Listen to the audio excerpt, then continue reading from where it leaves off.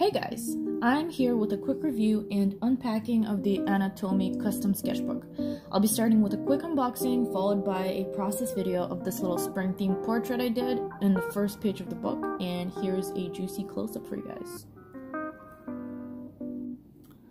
This is the box that the sketchbook came in. It was very securely packaged and came in its own little box within a box. As you can see, the packaging is very pleasant looking and I like the overall aesthetic. It comes with a big fold-out calendar, which personally I don't really have any use for, but it's a nice touch. This box is double-sided, and as you can see, it has little instructions on the side that allow you to turn it into something like a storage for the book once it's finished, which I thought is pretty neat. I don't know if I'm actually going to use it or not, but it's a really nice idea to keep the sketchbook safe once it's been completely filled out. I really like the little gold accents on the sketchbook. It's really nice looking. I like it a lot. As you can see, there's a bunch of pages in the front that come included in the sketchbook. I actually later went and took a bunch of them out because I didn't really see any use for them myself, but they're all like really nice, and I can see how other people could really use them.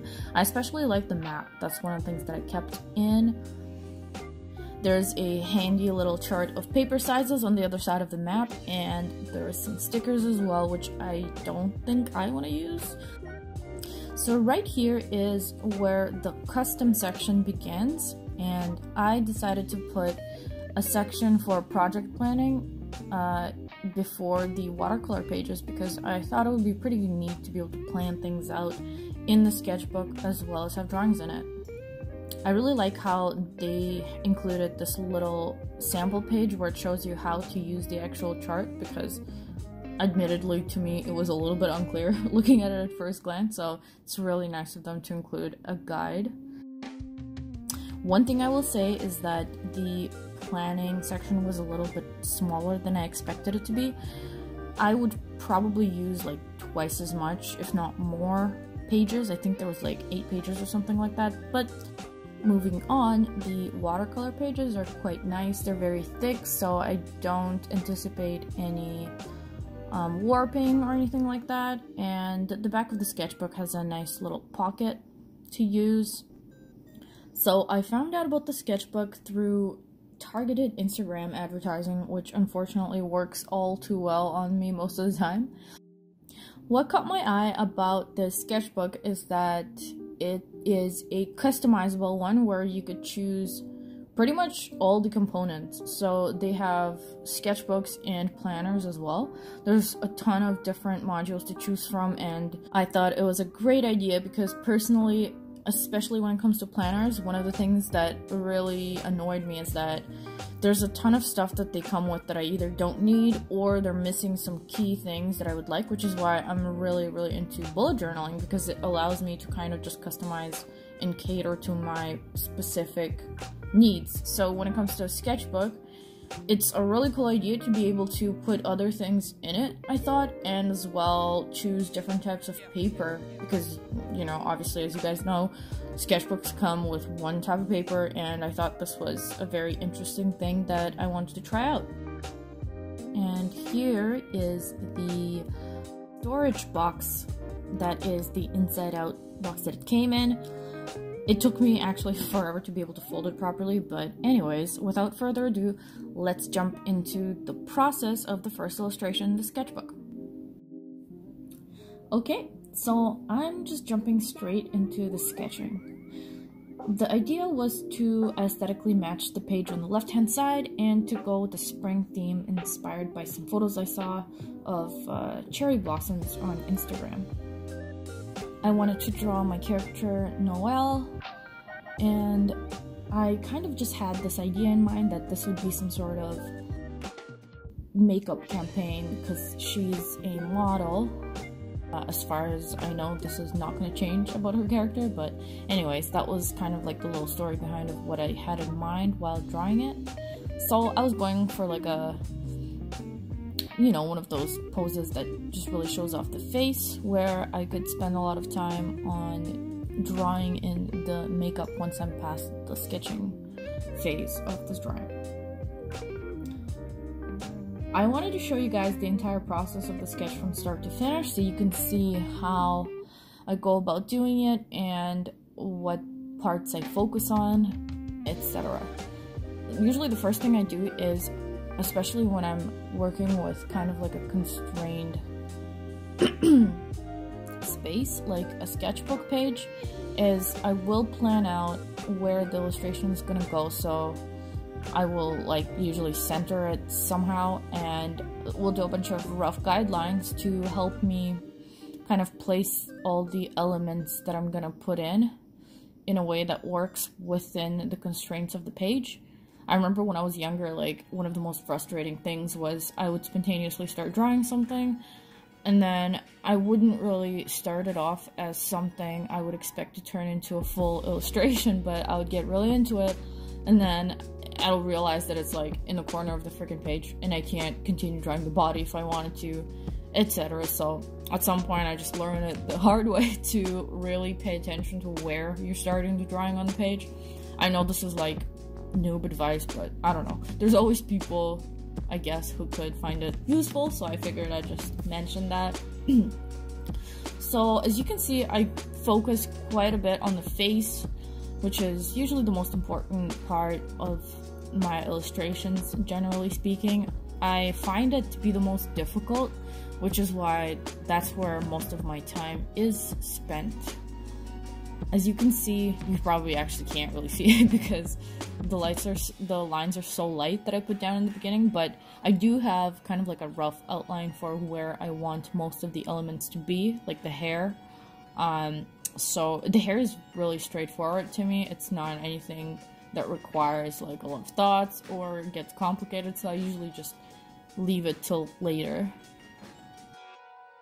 Yeah, so for this illustration, I kind of decided to not ink it or not do any outlines, because my standard process is usually doing like a standard sketch and then inking the entire image with like either a pen or like a micron or something like that, and then moving on to coloring afterwards. But I found that I used it for so many years and it was kind of constricting, and lately I've just been wanting to experiment with removing the really divided step-by-step process that I've been using for so many years, and to kind of leave more room for more experimentation. So for this drawing, I decided to just use a pencil and take it much further than I normally would with just a pencil.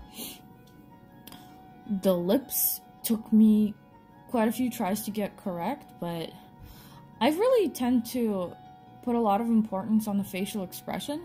Like, obviously, I love to draw faces that are pretty, but more than that, I like to convey some sort of emotion. It's never anything that I specifically could describe to you guys, but I usually try to avoid things that are too bland, like just a smile or like some sort of absent-minded happiness. I like to put something a little bit mysterious in the character's face. Like, there's a little bit of sadness in there, usually, even if the character is smiling. That's something I like a lot. I think it definitely adds a lot of interest to the illustration in the end, and plus, since I was drawing one of my own characters, I do kind of know like what her background is, how she feels about things, so it's interesting for me to think about that sort of thing while I'm drawing, because I tend to not think too much about the actual lines that I'm putting down. So yeah, as you can see, I decided to add some shading. It's also something I don't generally do, but it was just an experimental decision. And here's where I start to put in some detail into the hair. I really love drawing hair. It's definitely one of my favorite things. I like to put a lot of flow into it to capture like a sort of sense of movement.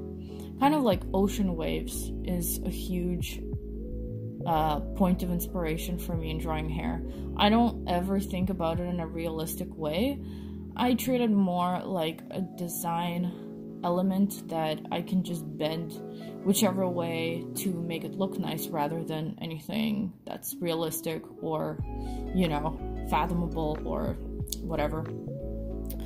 And in this part, I'm putting in some tree branches to, like I was planning to follow the whole spring theme, so I wanted to draw some flowers in, and as you can see, I'm also putting in the branches to kind of echo the movement of the hair.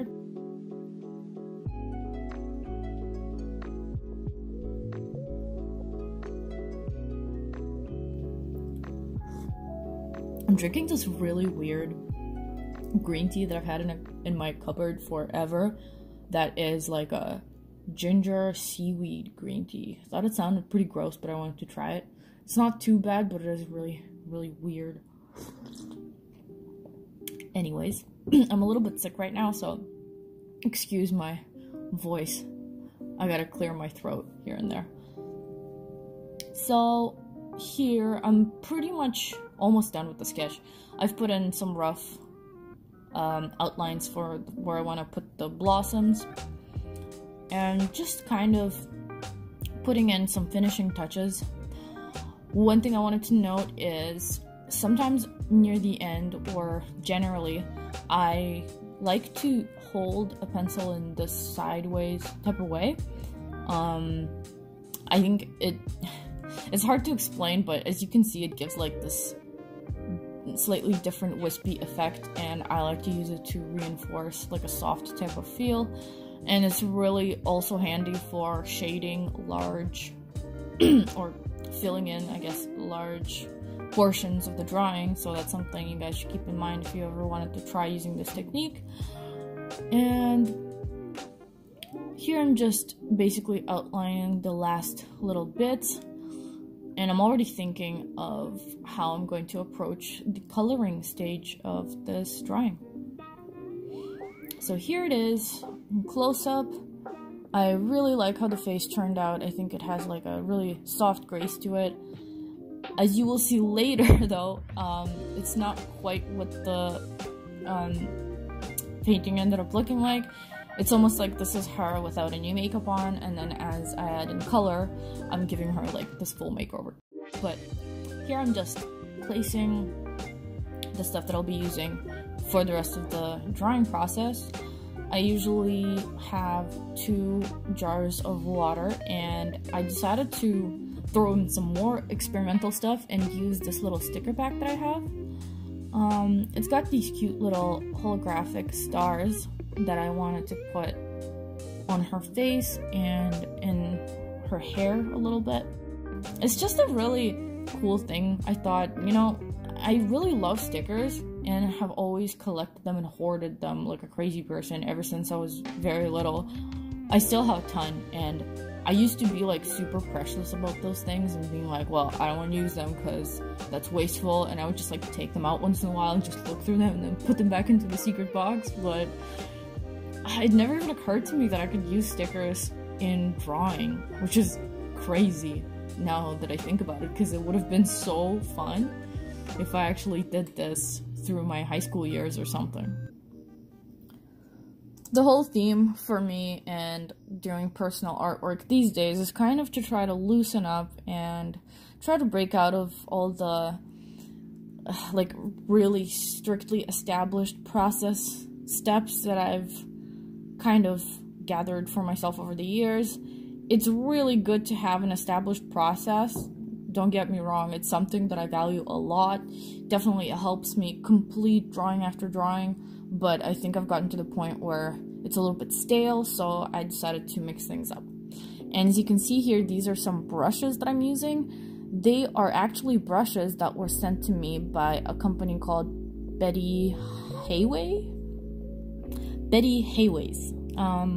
And I love these brushes. I've used them a bunch of times already, and am now finally putting them into a video so I can talk about them a little bit.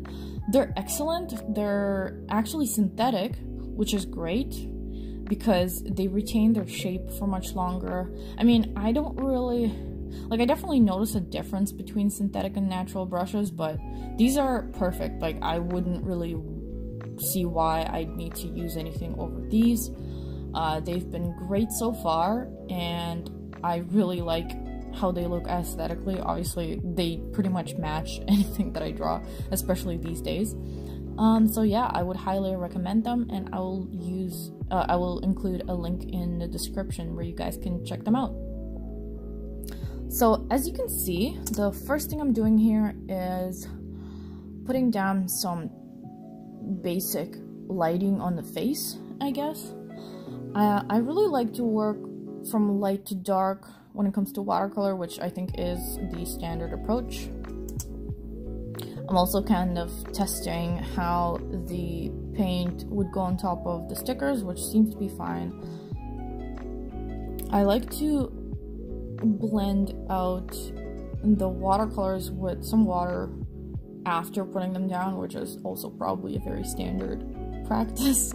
I don't really know what to say about the process too much at this point, because I gotta be honest, it's very, very autopilot for me, especially when I start to render. Like, I would consider this rendering, I guess, where I'm just kind of not thinking about anything and I'm completely zoned out for this portion usually. So yeah. I think here I'm just mixing some green to start putting in the leaves and things. Kind of went very freeform on this, didn't want to do anything too detailed, just some dabs of color, which I think was a very good way to go, and I'm so glad that I didn't ink this drawing.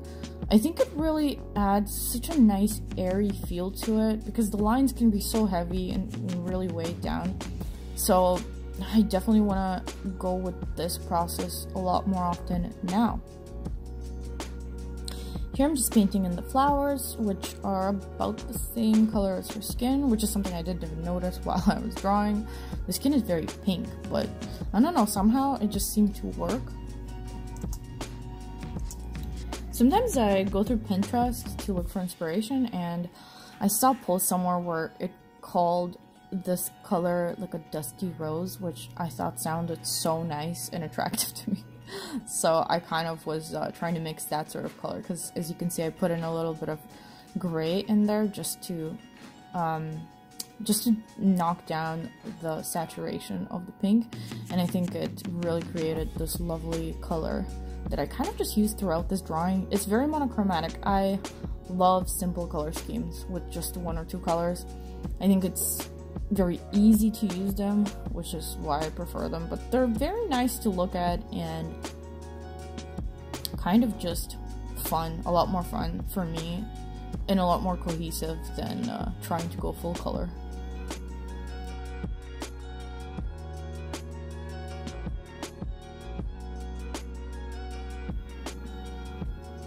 I really like how the painting worked in this stage.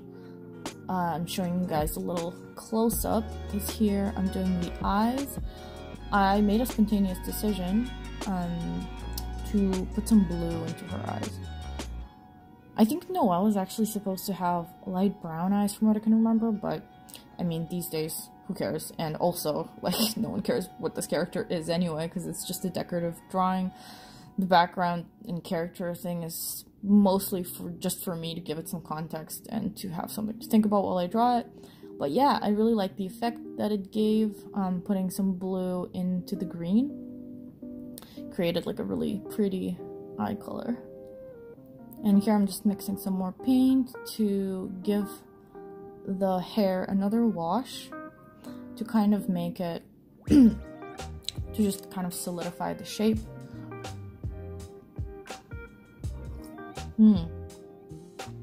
This tea is pretty gross, but it's really making my throat feel better. I've had this nasty cough for the past few days. It sucks, because I never even really go out, but I somehow still managed to catch it.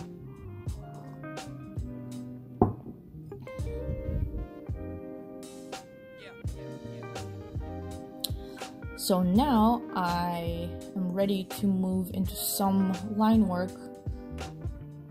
I guess it's not quite finishing touches yet, but as you can see, I'm using this brush pen to draw in the branches.